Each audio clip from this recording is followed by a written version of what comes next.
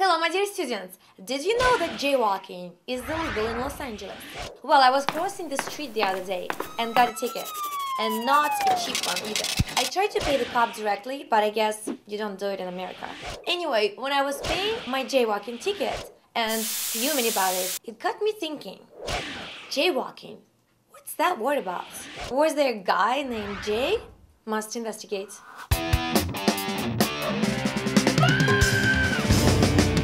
Hot words. Jaywalk is a combination of two words, Jay and walk, and it comes from 1917 US English. Now, the J is not, as some people think, the fact that someone walks in the shape of the letter J. It's actually a pejorative term for a rural person. People back then treated rural people like they were really dumb. And when a rural person crossed the street, they said he was jaywalking, or being so stupid as to not pay attention to cars.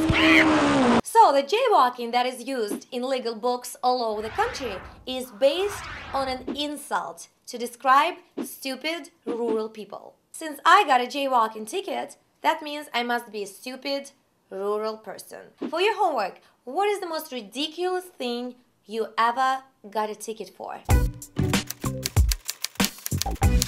Bye-bye, my students. Be good and don't jaywalk in Los Angeles.